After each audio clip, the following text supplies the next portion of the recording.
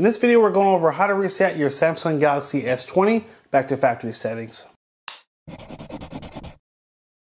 Hey everyone, thank you for joining us today. If you want to stay up to date on all the mobile technology coming out and learn cool tips, tricks, and hidden features, make sure you hit that subscribe button down below and tap the bell to turn on post notifications so you can be alerted every time we post new videos. Today we're going to show you how to reset your Samsung Galaxy S20 back to factory settings. The first thing you want to do is tap on the settings wheel at the bottom of the phone. If you don't have this button here, no problem. Swipe down from the top and tap on the settings wheel right here. From here, we're then going to go to accounts.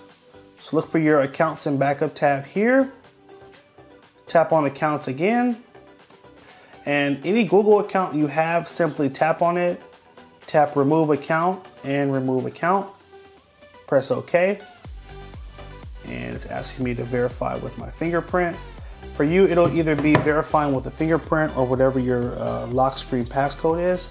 Now, if you have other Google accounts on the phone, make sure you also erase those as well. You shouldn't have any Google accounts on the phone before you attempt a factory reset. We're going to then go back 2 steps and go down to General Management and tap on Reset, Factory Data Reset, swipe up and then tap Reset, enter your PIN, or if you have a password on the phone, you're going to need to enter that. And then this is the last step. You're going to tap Delete All. From this step, it's going to erase everything off of the phone and it's going to set it up like a brand new phone.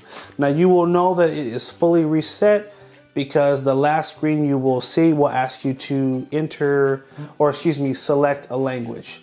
So don't touch the phone, give it anywhere from a minute to about 5 minutes to reset, erase all your information and set it up like a brand new phone. Hope you guys found this helpful. Make sure you like, favorite, and share if it was helpful. Hit that subscribe button and stay tuned for more videos. Take care, and as always, have a good one.